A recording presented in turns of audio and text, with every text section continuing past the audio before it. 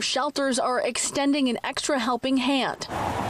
Father Joe's Village opened its dining room for 55 cots, in addition to the 2,500 it provides every night.